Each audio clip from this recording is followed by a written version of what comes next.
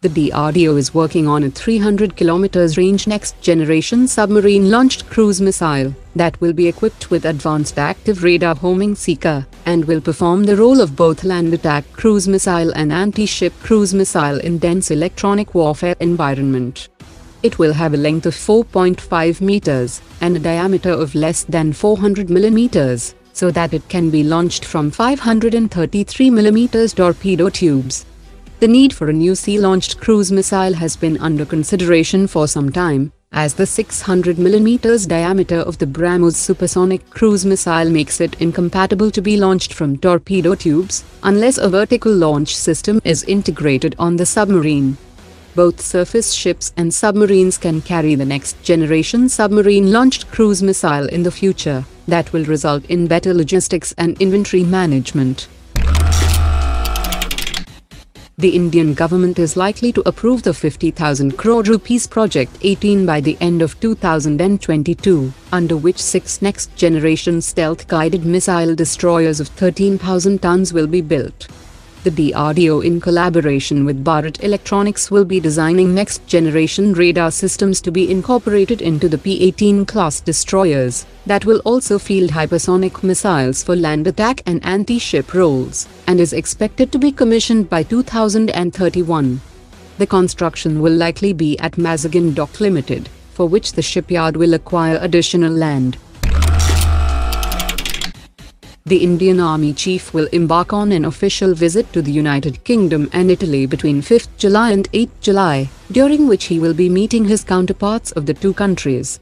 Italian defense firms have expressed keen interest in taking a proactive part in the Make in India initiative of the Indian government, and it is to be noted that both UK's BAE Systems and Italy's Iveco consortium have received the Indian Army's request for information for FRCV program, and are expected to field their Challenger 3 concept and Araya tank respectively. After the French Public Prosecution Agency has appointed a French judge to lead a judicial probe into alleged corruption in the 59,000 crore rupees Rafale deal with India, the Congress party has now demanded a joint parliamentary committee investigation into the Rafale deal, saying that it is the only way forward to find the truth about corruption in the purchase of 36 Rafale fighter jets. Meanwhile, the BJP spokesperson has said that Congress leader is being used as a pawn by rival defense companies.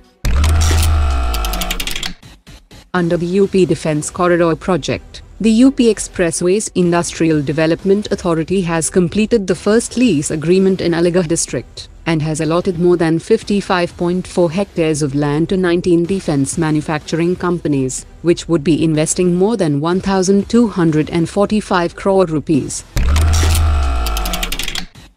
Garden Reach Shipbuilders has bagged an order to build 6 13-meter surveillance patrol boats from Bangladesh government worth $1.8 million for sustainable coastal and marine fisheries project.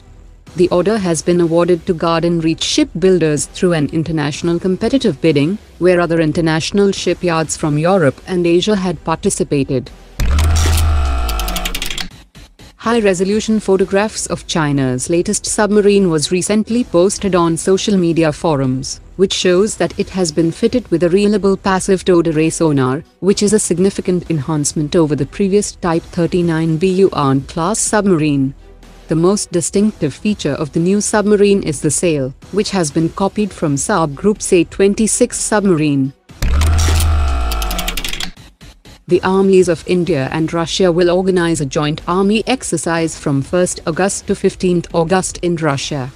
About 250 Indian military personnel from the Army, Navy and Air Force will leave for Russia for the tactical bilateral Indra 2021 tri-service exercise with the Russian military, that will be followed by another exercise within a month, when the Indian and Pakistani armies will jointly participate with Russia, Algeria, Kazakhstan and Armenia.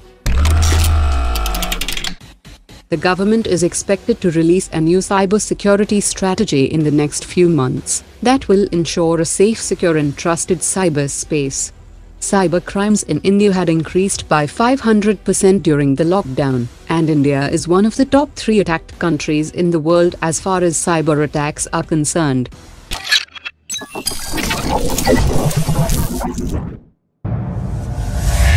Sonar dropped it.